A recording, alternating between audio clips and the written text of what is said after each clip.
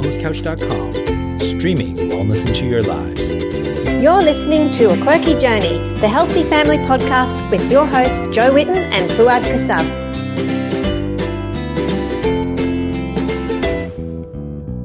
Hey everyone, it's Jo here. I'm on my own this week.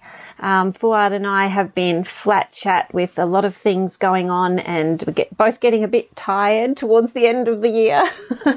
So Fouad's having a couple of days off, and then we're off to Perth on Monday for our seminars over there. Well, I'm leaving on Monday with the kids so that we can spend a little bit of time with the family over there. And then our seminars start on Wednesday, and we have seminars morning and evening, Wednesday and Friday in Perth. So if you haven't booked in yet and you still would like to, there's still some space left.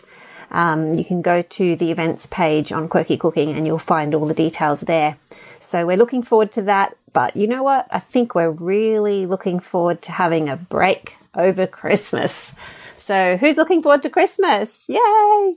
Maybe you are not looking forward to it because all you can think of is all the stress and the busyness and the craziness of Christmas. I hope that's not the case, but just in case it is, Fouad and I decided to interview some of our health friends about what their Christmas looks like, just to get some inspiration for healthy, simple, family-focused holidays that are not all about the commercialism side of Christmas, because that is very stressful and we don't need it in our lives at all.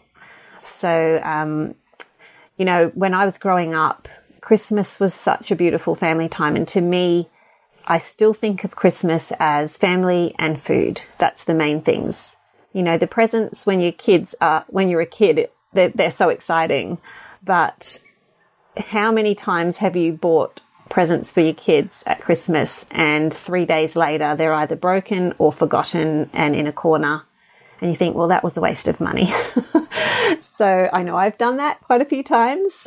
And over the years I've learnt that it's best to have experiences more than clutter, and family time is more precious than adding to what you have and what you really don't need. And there's lots of great ideas out there for ways to make Christmas and the holiday season a really special time and an exciting time for kids without them feeling, left out because they didn't get all the stuff that their friends got. There's just so many things that you can do as a family to make it a beautiful time of year. And we just wanted to pick the brains of all our favourite people. Well, a few of our favourite people. We can't fit them all on before Christmas. And just get some ideas from them. So we'll start off our Christmas series with an interview with Cyndi O'Meara. So I was thinking about it yesterday and I thought, I'm just going to send her a message and see if she's got time. And she said, I've got time today. So woohoo, got Cyndi first. And we're also going to be chatting with Jude Blereau and Elise Comerford, and we'll see who else we have time for. But if you've got any questions about ways to make Christmas simpler and less stressful, and just you want some ideas of something specific, feel free to email us at help@quirkycooking.com.au and we'll add the questions to our next interview. And hopefully we'll be able to all get some great tips for Christmas this year. So for those of you who are coming to our seminars in Perth, we'll see you next week. We are excited to see you and it's going to be a lot of fun. And we're going to also be sharing some more exciting news soon. So stay tuned. If you're not subscribed to our newsletter, you may want to check that out. We don't overload you with newsletters because that's a lot of work writing newsletters. So we just send them out now and then when we have something important to say. So if you want to sign up to that, you can go to the blog to quirkycooking.com.au and find the subscribe button, and you'll get the latest news, whatever events are going to be in your area, and our new projects, news about those. So you'll see all that there. But our main focus for the rest of the year is to slow down, begin to have some time off with the family, and begin preparing for Christmas in a nice, simple way, nothing too stressful, and just enjoy this life that we have, which is so precious and which we can rush past without thinking about too much sometimes. So I hope you all have a beautiful day, and I hope you enjoy this podcast with Cyndi. Oh, I should say, if you haven't met Cyndi before or read anything about her, Cyndi is a nutritionist who's been speaking on health and whole foods and healthy lifestyle for, 30 years, I think. And I first read her book, Changing Habits, Changing Lives, probably, I'm thinking 12 years ago or so. She was such an inspiration to me to be able to get my health on track and to understand the why behind the changes I needed to make. Because if you don't understand the why, you often just don't make the changes. And that book is available in our online store, quirkycooking.com.au, if you click on the tab for the shop. And I really highly recommend it, especially for those of you just beginning on this journey. It's something that will really help you to get started and be encouraged to make one change at a time, not overwhelm yourself. And Cyndi is so down to earth and so realistic with this stuff. It's not going to freak you out. It's not going to make you feel like I can't do this. And this podcast will show you, that kind of thinking. So it's all doable. So all the best and have an awesome day, and we'll be back with you. Oh, I keep thinking of things I forgot to say. Oh dear. Sorry about that.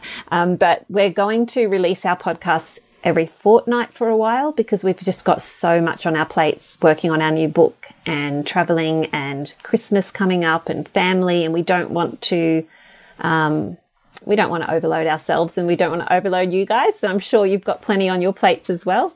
So we'll be here, but just fortnightly for a while. Okay. Thanks so much for listening. We love you guys, and we'll chat to you soon. Hi, Cyndi. So nice to have you here. Hey, Jo. It's always good to chat to you. Oh, I love having you on the podcast. We haven't done it for ages.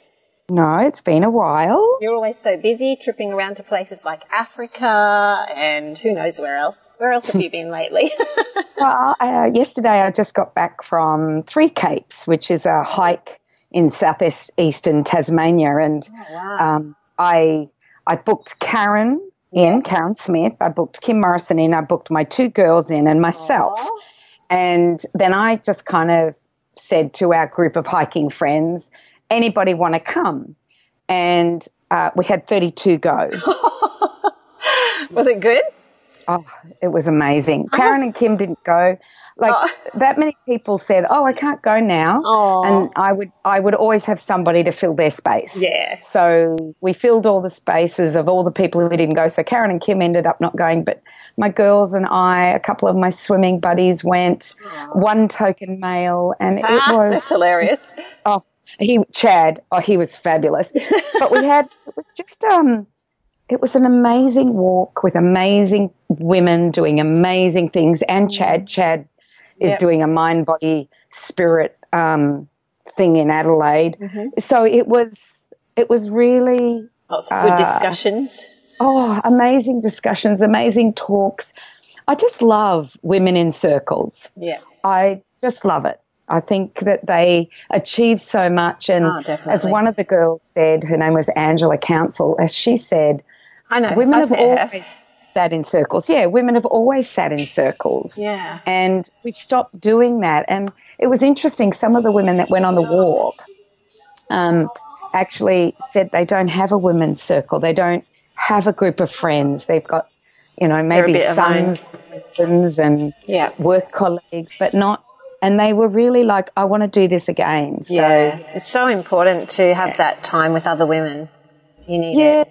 It and men need men, They know, do. like they used to go off hunting and go do their thing. And we women used to sit in circles and look after the kids and talk about all the women's stuff.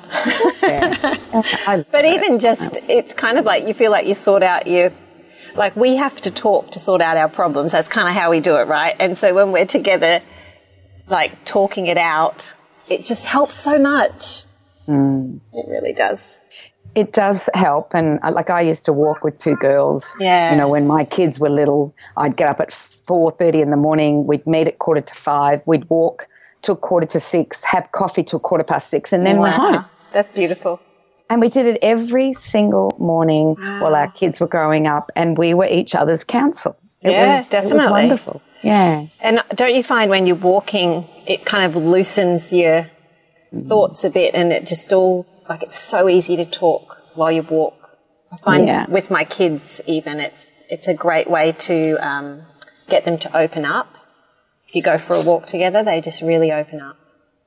Well, you know, I had my two adult girls with me, they're beautiful. 27 and 25. Yeah. And we walked for 4 days together, and it was, they had so much fun together. It was fun watching those two. That's awesome. And then interacting with every age, from the young 20-year-old girls. Yeah. So we had a couple of mother and daughters group, and then all the way up to Shane Gould was in our group. So I feel like I know that name. She was in Survivor. She won Survivor last year. This year, I should say. She won Survivor, but she's a gold medalist, silver medalist, bronze medalist. She was 15 when she went to the Olympics and won, everything. I can't even imagine that. I have a 15-year-old and I cannot imagine that. That's so, wow, that's so disciplined. Yes, very disciplined. And her wisdom was palpable. I loved listening to her, and we would be walking along and talking, and then she'd stop and we would get in a circle, maybe 4 of us, 3 of us, and we would discuss issues and life issues. And it was amazing. It was almost like, okay, now we stop because this is important. Okay, now we move on. And I love it. Oh, it sounds like you had an awesome time. Well, that's very, did you say 3 or 4 days of walking? 4 days of walking, and you take all your food, and you take your sleeping gear. So and impressive. They have huts, and it was good. And of course, I had a curry. I'd made a curry, and I'd freeze dried it. Yep. And so we ate like queens. Oh, that's amazing! How do you freeze dry it? Do you have like a special thing for freeze drying? Well, I'd like to buy myself a freeze dried.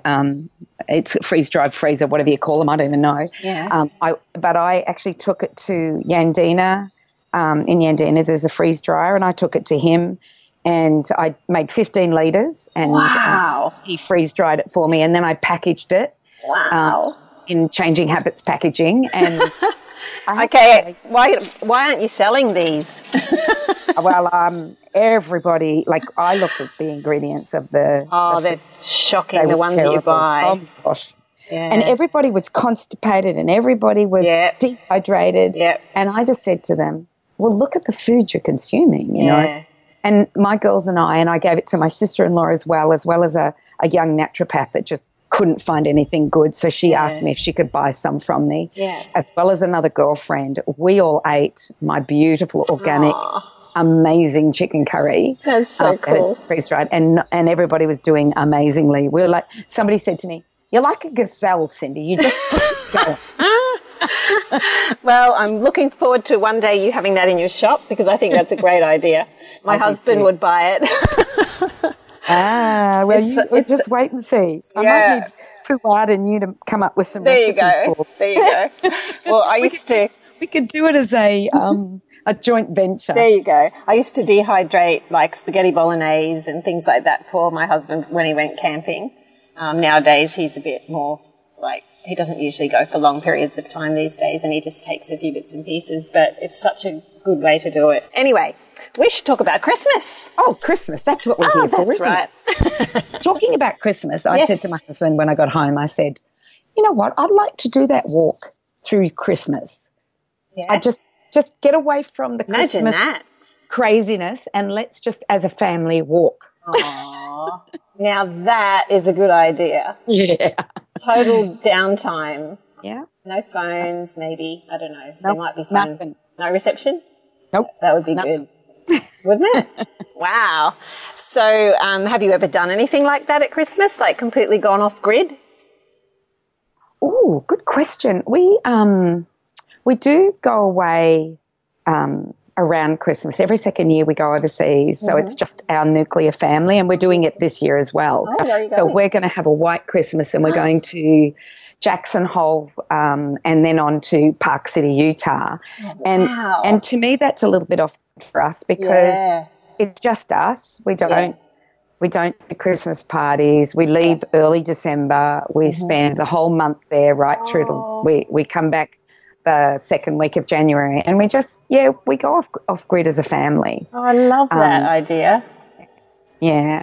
And then we do all the trappings of Christmas. We usually only buy one present each. Yeah. So everybody goes into a lottery. You spend so much money and you buy one present for one person. Yeah. And it's then a good way to cut down on the clutter and the craziness. You know what? I just find that it's very. I'm probably not going to be good for your podcast. No. This is the kind of stuff we like. This is what we want to hear. I just find it so commercialized, and it is, and our kids get way too many presents. Yeah, and I agree. I think it's more about being together as a group, sharing a beautiful meal that we've all worked towards getting. Yeah. So if I'm in Australia, I buy my turkey from the turkey man, Hewitt. He has the best turkeys. I order my turkey, way ahead of time. How long ahead do you have to order it? He usually calls me. Okay. He usually said, right, Cyndi, I know you want one. What do you want? Oh, so he's probably called me 6-8 weeks ago already. Wow. And I said, I'm going to be away this Christmas, so I won't need it. So I usually order a 10 kilo and I will stuff it and stuff it with a beautiful almond. Like Tanya and I usually look up a really good recipe and we stuff it with, gluten-free because none of us eat. And I cook it all day. So I usually, it's 24 hours actually. So I put it on 60 degrees. Yeah. Yep. 60 degrees. And I think it's about 18 hours. I think it was 18 hours last year. I put it in the oven at 60 degrees. Oh my gosh. Yum. It is stunning. You just can't beat it, can you? You've got to have a turkey. We still have turkey every year for Christmas. My mum wouldn't be without it. I was brought up in an American household. And Same. I just didn't know anything else. And cranberry jelly. Yeah, got to have that. Yep. And then she would do all the roast vegetables, pumpkin and potato. We would have beans. And she made pudding. She always made pudding. And then the last thing that she would do is that we would have coffee and rumbles. Yeah. So I've just had to make it all, gluten-free. Yes. So we don't do pudding anymore, although I can make a pudding. But we usually, for the rumbles, I do date squishes, which is Tanya Hubbard's recipe, but I don't use cacao powder or dried ginger. I use fresh ginger and I use my cacao melts. Beautiful. So I always make them and they go in my mum. Yeah, are you going to share that recipe somewhere with your I better tweets? do that. I think you should. Yeah. My mum always had a crystal bowl. So my mum's been gone 12 years, but she had a crystal bowl that the rumbles would go into. Yeah. So I have that crystal bowl and the date squishes go into that crystal bowl. So love it. Yeah. So it's gorgeous tradition. It is. So it's a good one. So what's your most favourite part of Christmas and holiday season? Like my family. And more than anything, just having them all there. Like we had it up the farm. Was it not last Christmas, but the Christmas before, we did go up the farm and have it. It was 18 degrees up there. We put the fire on. Oh, really? In summer? Yeah, it was misty. We had to, it was misty and cool. We all had, actually it started at 15, but it made it to 18, I think. And we all had our dry phones on, and I had 25 people for Christmas. Yeah. That's good. Beautiful. So I think it's family and friends. Yeah. And food, right? Food. I always think, it's definitely not the presents. I mean, that's just when you're a kid, that's of course very exciting. But as the older you get, I think the more you appreciate just getting back together with the family, especially when you don't see them most of the year. Like for me, my sisters and everything, and just all being in the kitchen cooking together. Yeah. To me, that's Christmas. I just love that. No, I'm with you on that one. I think it's all getting around. My mum was a real traditional Christmas person, and I have continued that. And I always have my dad with me at Christmas, and so he doesn't come to the snow with us. So he'll have Christmas. Someone will invite him. Someone from the church will invite him for Christmas. So that's good. But yeah, it's a lovely time of year, and because I live in a hot climate, as do you at Christmas time. Very hot. We also love to go to the beach early in the morning. So we get up, we ride our bikes down the beach, we swim. We always have our hats on, our snowman's hats. I know that sounds really stupid. That's so cute. We can put our elf hats and our snowman hats on. Yeah. And we go down the beach and we swim and we have coffee because there's a coffee shop open and it's so busy. So busy. Really? Yeah. So we have that coffee and then we all come home, and that's when we start any preparation that hasn't been prepared the day before, and we start to get the veggies in, and we usually sit down around 1 and then just watch the sunset, and that's the end of the day. Beautiful. It's great. Isn't it? Do you have any tips for people who, when their kids are younger and there's all the Christmas parties and the family gatherings and the food that's not so great, what did you do when your kids were little to help them to stay sort of healthy, or did you sort of let them have a little bit more leeway at Christmas? How did you manage that? Well, there's as they go to school, there's parties, there's birthday parties. Yeah. And in the beginning, I said to my kids, you know how we eat?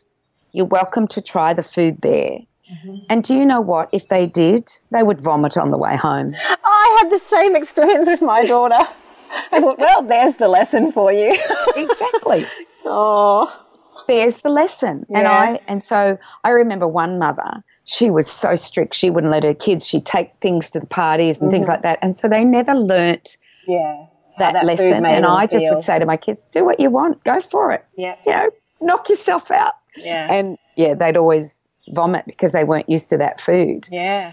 And I think that, then Christmas would come around and they soon learnt what was right for them and what wasn't, and how much they could consume. And I think it's valuable, these lessons for our children. Definitely. And it's not just at Christmas time or Easter, with the Easter egg hunt, hunt, and then they eat every chocolate there is and then vomit that one as well. That's a good one. Yeah. I just think they soon learn what makes them feel good and what doesn't. Exactly. And they need to learn that from a very young age. I think we're too precious sometimes. And I think of it like the Australian Aboriginal people or native people, and the parents were teaching them what was poisonous and what wasn't. Mm-hmm. And, sometimes it would be, they've eaten something that wasn't right and they might have a sore tummy and they'll vomit that up. And I see it as the same thing. Yeah. In that we're teaching our kids what makes them feel good and what doesn't. But when you are so strict on them and you won't allow them to at least attempt Smarties and 100 of them at once, then they're never going to learn that lesson. So you're right. That was the way I did it when my kids were growing up. And now I wait for my grandchildren, and I can hardly wait. I can hardly wait till I get to teach them lessons. Yeah.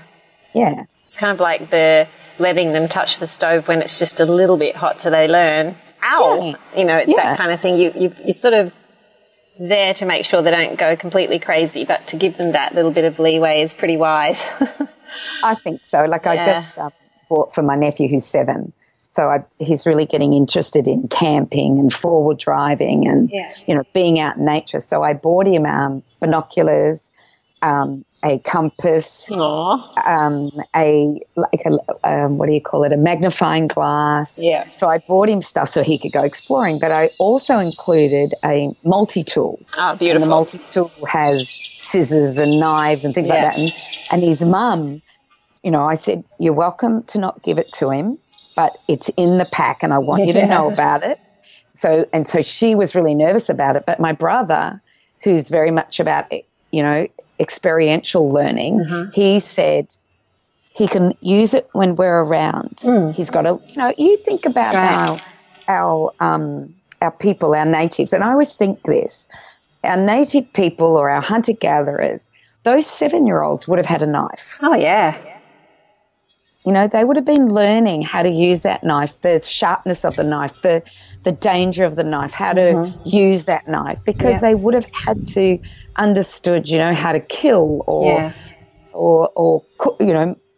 do something with it in some realm. So, reading about American Indians too and the way that they taught their children, it's the same sort of thing. From very young, they were out with bow and arrow, shooting at birds and learning how to hunt, and it's trial and error, some of it, but they would have got the training they needed to, learn how to make the fires and use the tools. And I guess we have to bring that into our families. And we had a really good podcast a while back with Mary Kelly talking about learning to let go with your children, especially when you've been healing for a long time from lots and lots of, like she had anaphylactic allergies and all that kind of stuff with her kids. And as they healed and she started to see the changes, she realized, now I have to actually learn how to let go and pull back and not be that really protective mama all the time. And the way that she's seen her children grow and blossom as she pulls back, it's very, it's something that we as parents find difficult sometimes, maybe as mums, find very difficult at times. And the food side of things, especially if you've got kids that have food reactions, it's tricky, but you've got to try and find that balance, I think, right? Yeah, I think we're, like one of the women that I was hiking with just said, I can't believe they're allowing us to hike with a 300-metre drop right beside us. Ah. And she said it's almost like there's no nanny state here, that we are free to make our choices. Yeah. There was only one guardrail, and that was all in that whole 4-day hike. Wow. And we were on, just anybody look up Three Capes Track and look at the spectacular columns of cliffs that we were walking right beside. And I think we do live in a nanny state. We're not, it's always everybody else's fault, not taking your responsibility for, what you're doing, how you're acting, how you, do things. And I think as mothers, we become the nanny state. Yes. Don't touch that. And in schools, it's a nanny state. Oh, definitely. You're not allowed to take nuts. You're not allowed to take eggs. You're not allowed to take, I don't know. It's just about, what can you take anymore? Yeah. I just think that, these children, and I know as very young children, that's hard. Yeah. And we have to be aware of that. But as they get older, they've got to know that. Yeah. And that the people that are having nut sandwiches, they don't open them inside. So we teach them that, peanut butter or almond or whatever it is, they're to go outside. And that person knows that is the nut area and they are over on the other area. And I think that for the few, many are being, we're not allowed to take good healthy foods to school, eggs, nuts. Yeah, I did have one lady write to me and say they weren't allowed to have, I think it was eggs, nuts or dairy at their school. And she's like, we don't eat grains and wheat, and I am so stuck. Yeah. It's very difficult. It's interesting. I wrote an article a couple of weeks ago, and it was about this new vaccine for celiac disease. Oh, yeah. And I wrote an article just saying, why would we do that when it's a simple thing of just removing wheat? Well, I just got absolutely hammered. I bet you did. By mothers saying, it's hard, I can't do it, I've got to have my chips fried in a different oil. I can't go to every restaurant. I'm unable to socialize. My friends think I'm weird and things like that. And I just went, oh, for goodness sake, stop having a modern day tantrum. Yes. It's more than your whole thing about I can't do this and I can't do that. Why do we have the problem in the first place is the question you've got to ask. Why do we have these kids with nut allergies, egg allergies, dairy allergies? Because of the food system and the agricultural system. And that is the bigger picture. Yeah, go on, have your vaccine for celiac disease and continue to eat the food out there. And then you're not addressing the issue, which is our agricultural system and our food system. Yeah.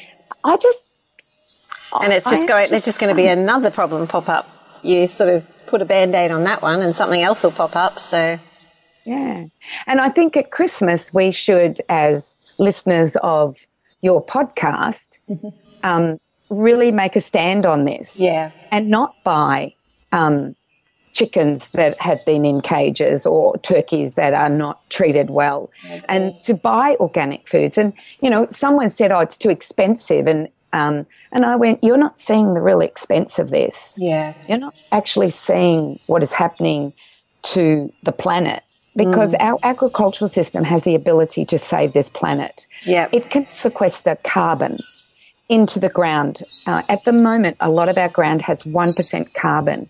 We can get it to 6 and 8%, which means all that carbon that's in the atmosphere that's causing a big issue can be sequestered into the soil. We can improve our soils. We can create nutrient-dense foods. And why don't we make this Christmas that Christmas where we're thinking that we don't buy plastics, we don't buy foods in our supermarket. We support our local farmers. We support our local turkey man, our local chicken man.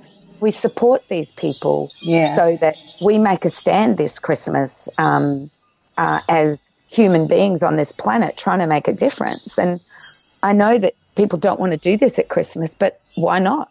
Why not? It's the best time to do it. Yeah, I think so. Yeah, and talk to your kids about presents and what they're going to get and how it's going to go and how Santa has decided that he's sick of what's happening on the planet. Yeah. When you talk to kids about this stuff, they're much more sensitive to it than adults are usually. And you explain to them, like my friend was visiting the other week and she said she got into a discussion with her daughter about, looking after the planet and what's happening to the planet. She's like 6 or 7 maybe. And just her daughter was just asking all these really good questions. And then she asked her mum, well, Mum, why do we go to school so far away from home? Because we're driving too far. It's not good for the planet. And then she started asking all these really hard questions. And it's like, it's actually the adults that have the trouble. The kids are like, okay, let's do something about this. Wow. And she was like, great question. So, there's so many things that when you start talking to kids about them, they're on board. They're ready to change. So, yeah. It's a good thing. It's a good thing that our young people are wanting to do that. Yeah. I've also see I think it's a mother's and father's responsibility to start having conversations with their kids about this. Because my generation, because I'm part of the baby boomers, we didn't ask questions. We didn't, it was from the Depression in the 40s after the war and during the 2 world wars. So the baby boomers were like 1945 right through to 1962, 63. So there wasn't a lot. There was, we weren't thinking. We were being brought up in a world that was still pretty basic. Yeah. Not a lot of plastics, no grocery stores, no McDonald's, no. But then by the time we got into our 20s, it was all starting to roll around. Yeah. And we didn't question that. And I think now we, as the end of the baby boomers, like I'm 1960, I have to start questioning everything that I'm doing, and everything that we buy. So for me, I have to make those choices. Yeah. One more question before we finish. Yes. Do you have any, did you do the Christmas stocking type of thing when the kids were little? And or I suppose it's changed so much now. This is one of the questions I get a lot. What kind of things can I put in like Christmas stockings for kids? Because like if you go to the shops and buy stocking stuffers, it's plastic junk and junk food. So do you have some great tips for things that parents could pop into the Christmas stocking this year? Anything in your shop that's awesome that they would love? I think getting out in nature is really important. Yeah. And what I got my nephew will be something that will last him a lifetime. Yeah, definitely. Because it's good quality. Now, I know that we have Christmas stuffers, but I would put like a hat in there that they'll use all year. That's a good idea. The best thing of all, though, was this is what I used to do before this was when the kids were little, so we're looking back 20 years ago. So my husband was the man that went out and bought crap. Yes. And we put it in a pillowcase, and it would be water pistols and whistles and, stickers and all of that stuff. So the kids would just, grab into it and have a ball with it. Mm-hmm. And then what they didn't use, I'd put back into the stocking and put the same thing in next year. Oh, my goodness. I could totally do that. When they were little, there was things that would just get left. Yeah. Exactly. That's so funny. So I just put it away with the Christmas, with all the Christmas decorations. I'd put it away with all of that stuff. And they wouldn't remember. Just repurpose. I wonder if I'm not the only mum that put things in that were like for school, like new pencils and pens, and I always did that. Yeah, and I think that's a fair thing to do. Stickers, and they love stickers. My kids love sticker books, so we would put a sticker book in and a colouring book in and some new colouring pencils. But if there was any junk that, even tennis balls, my husband would buy 3 tennis balls for them. Oh, yeah. And they wouldn't use them, so I'd put them back in the Christmas stocking the next year. Well, when we were growing up, we always had nuts in the shells. And that was a big part of Christmas, where you would we would go down to the garage and bang them with hammers and break them open and eat them. And that was part of Christmas. You always had nuts in the shells in stockings. What a brilliant idea. Yeah, and Mum said she always had an orange in her stocking, and that was so special because in America, in winter, to get an orange was just so special because it was from another place. But, just a nice treat that they may not usually get, but it's so good to think of some different ideas. No, I agree with you. Like, because my kids are so much older, I don't even think of stockings now. No, I haven't done a stocking. But you know what? You've given me some great ideas for my grandchildren when they arrive. Yes. Not that one's arriving at the moment, but and I say this to my girls all the time. When they arrive, this is what I'll be doing. Do they roll their eyes at you? My Casey says to me, Mum, you've got my child's life already organised and I haven't even thought about it. I love it. I want to spend time up on the farm with them and teach them how to grow food and show them how to ferment and make foods and make it all about sustainability and food and, and as I've said to my girls and my son and his girlfriend, this will be a place if, they can't get into schools and they can't get into preschools because or daycare because of our way of thinking, or they feed them bad foods or whatever. Yeah. I'll create up in the farm a play group and a school and a kindergarten and I think come over there. Yeah, homeschool. I'll homeschool. Yeah, you've done it before. Yeah, my general manager, who's now my managing director of my company, just said, I'm going to use you up all I can because I know when those grandchildren come, that'll be it. Oh, that's so funny. Cyndi will disappear into grandma land. I won't hear from me again. No. Oh, well, those are some great ideas. I had one more question. Yes. Do you have any tips for people who totally stress out over the holiday season, how they can make it a more relaxing time, de-stress? I think you've really told us, go away with your family. I think that's a perfect idea. Yeah, but if you are home, I would just, the thing is, you can't do more than you can do. Ask for help. from family. I think that's really important. Don't try and do the whole meal and everything by yourself. Don't make everything perfect. Who cares? Yeah. For me, we're in a program, and the program is this is the way we should behave, and this is what we should do, and this is the traditions of Christmas. Yeah. Don't be in the program.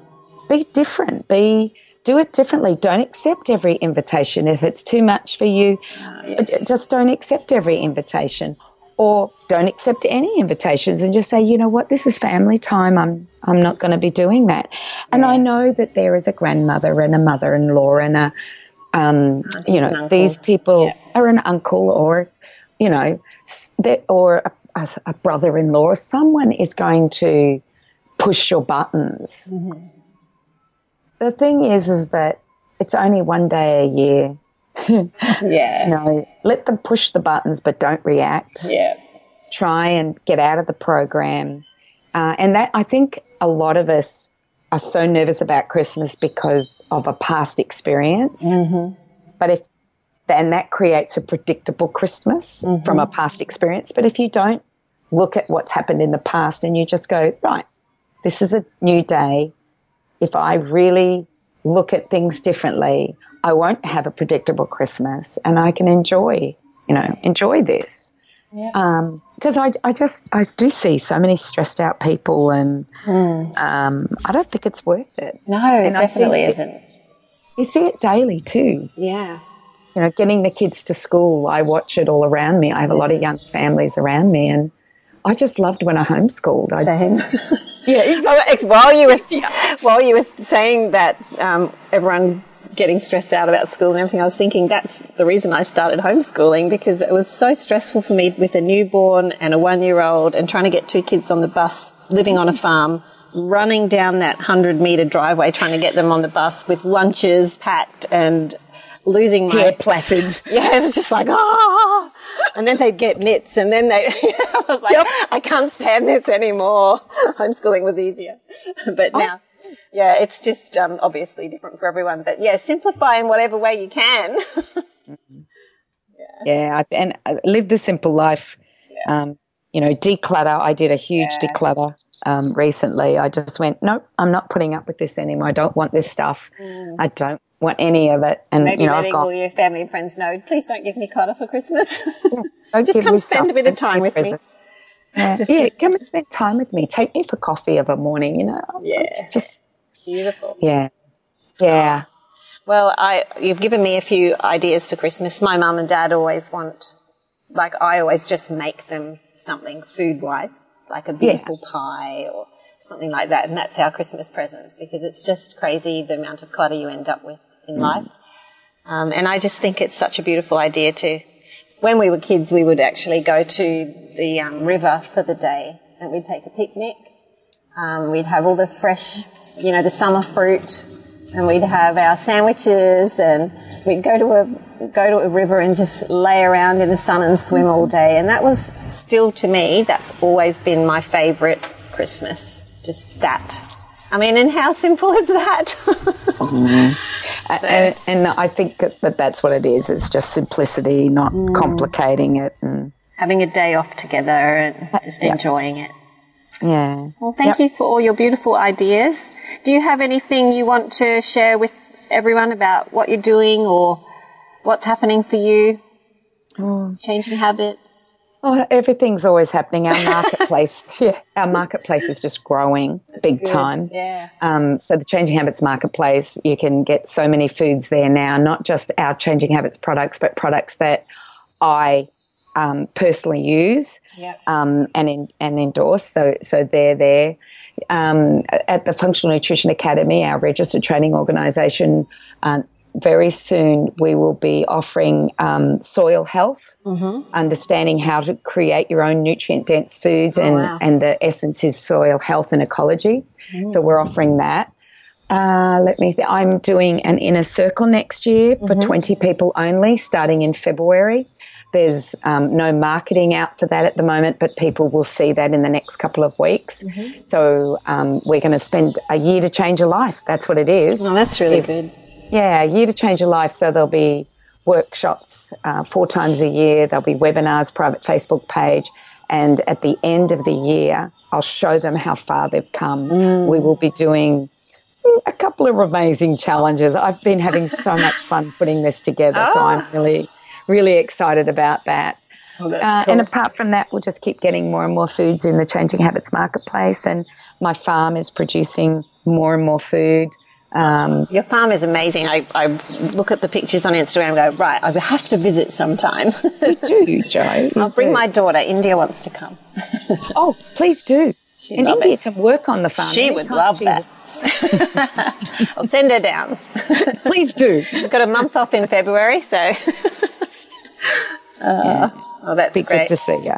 Well, thank you so much, Cyndi, for the last minute podcast, and it was really great. I hope that everyone enjoyed it. And you can find Cyndi at Changing Habits. Is it .com.au? That's right. Yes. Woohoo. Well, I'll put the links in the show notes anyway, and pop over and have a look. And thanks for all the great And I'll ideas. get that recipe for you for those dates. Thank you. Yeah. I want to try that. I'll have to test it before Christmas to make sure it's okay. Oh, most definitely. Most definitely. Thank you so much, Cyndi. Love you. This has been a production of TheWellnessCouch.com. Check us out on Facebook and join in the conversation on Facebook.com/The Wellness Couch. Subscribe to each show on iTunes and check us out on Twitter. The Wellness Couch, streaming wellness into your lives. Whilst the Wellness Couch presenter endeavor to provide accurate and helpful information to their listeners, these podcasts cannot take into account individual circumstances and are not intended to be a substitute for health and medical advice from a qualified health professional. You should always seek the advice of a qualified health professional before acting on any of the information provided by any of the Wellness Couch podcasts.